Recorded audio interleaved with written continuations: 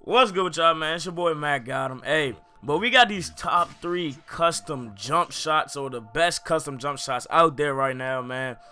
I've been seeing a lot. I've been trying out a lot.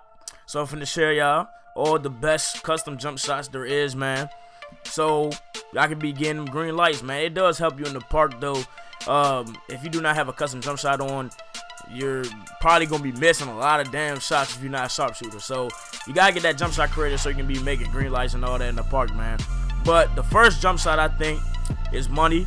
You got Klay Thompson as the base, release 1 Zach LaVine, and release 2 Steph Curry, man. It's a pretty fire jump shot. I use this in the park a lot, and I think it's just money team, you know what I'm saying? Green bean. But the second one right here, this is kind of like off the dribble shots, but you got the base D Rose, you got the release 1 and 2 51, release 51 and release 51. I seen this jump shot. It's a pretty good jump shot, man. I say it's like on and off and all that. You will be missing, but I think it's just like on and off.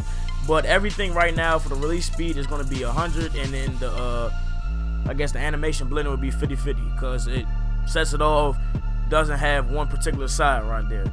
But the third and the last one, I would say the Solar Minotti, man. Quan actually uses someone I play with. Quan, he uses it. It's actually LaMarcus and Duckworth, man. To believe it or not, man, it's pretty of a cash jump shot though. I've not used it in the park though. I've kind of like used it in my career, but like I've shot in my court with it, and I think it's pretty good though. I think it's pretty good. But out of all these jump shots, I would use the first one. Kale Him Up actually used that one, and I say it's cash overall. Out of all 3 of these, I used the Klay Thompson, Zach LaVine, and Steph Curry one. But if you did like the video, man, like, subscribe, and comment, man. Make sure you grinding that my career for the jump shot creator, because it has changed my jump shot a lot though. Even though 2K still broke as hell, I mean, it has changed my jump shot a lot.